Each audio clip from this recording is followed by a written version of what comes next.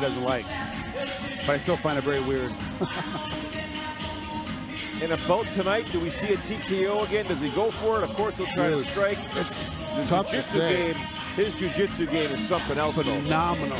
Yeah. Phenomenal. It's one of the best jiu-jitsu in MMA I've ever seen. Phenomenal with it. 100% finish rate, 8 fights, 8-0, 6 by submission, 2 by KO.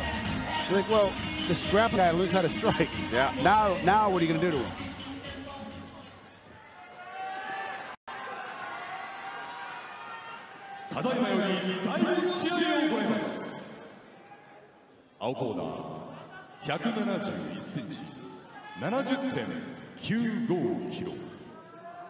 Hirota!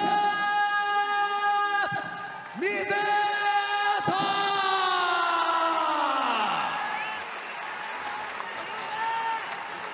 赤コーナー180センチ 70.85 キロホメルト・サトシソータ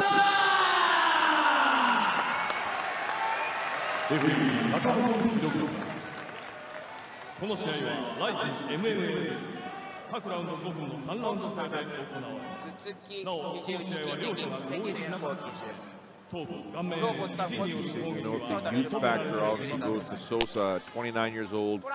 The experience to Hirota, but as we always know, the speed factor goes usually with the younger fighter. Sometimes the strength can go to the younger fighter, but the power will go to the more experienced one. This one is officially underway. Rise in 17.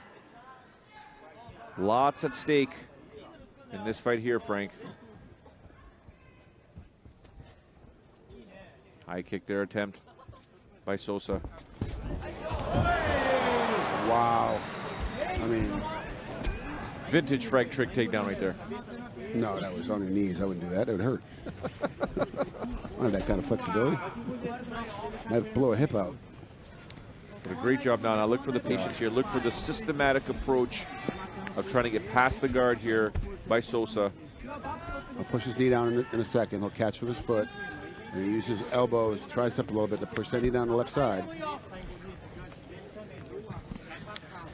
You notice, look how he's using his head for pressure. Yep. There's the pass there. Part of the pass is there, like Frank said. Slide up a little bit more, and he'll cut through with his right leg. No, he won't. He won't cut through. He's working on a head and arm choke.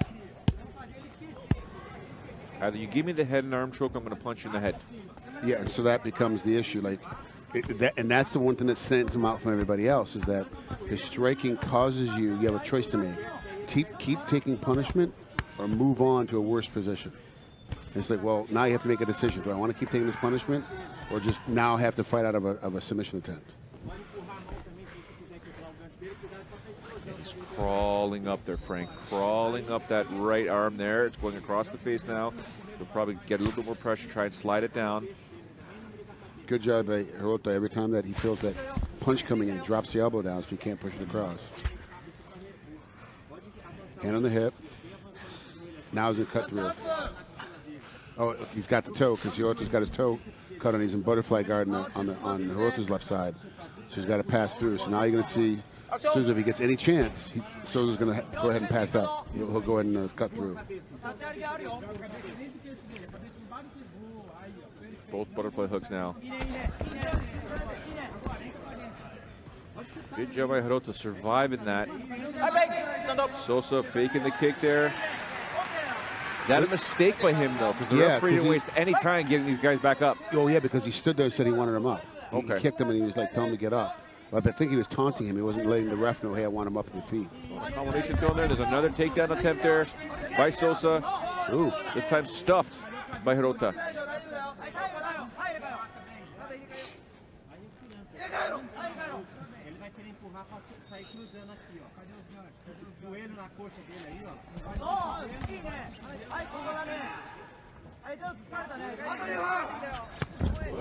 Oh, and a right hand landed there by Hirota. He drops him now. TKO. Beautiful job there. Just over 3 minutes.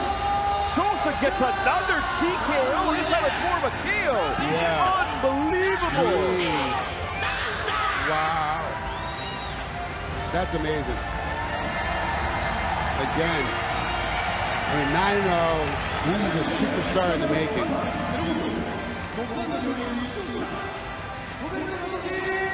Great position, great job. Sticks with it, very, very patient.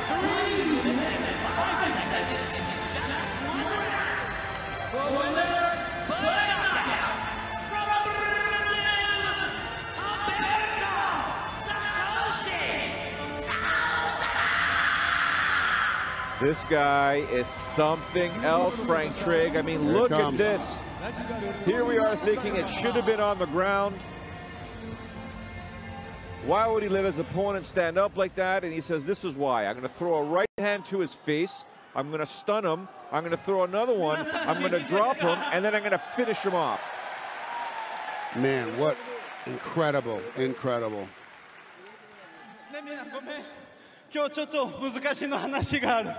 On the microphone, he just asked the crowd, hey guys, how are you today?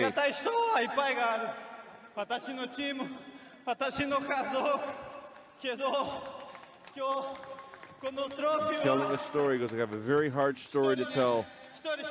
So I really want to thank many, many people that have helped me get here today. My family, my team. But I would like to give this trophy to one person, Ken Sakamoto.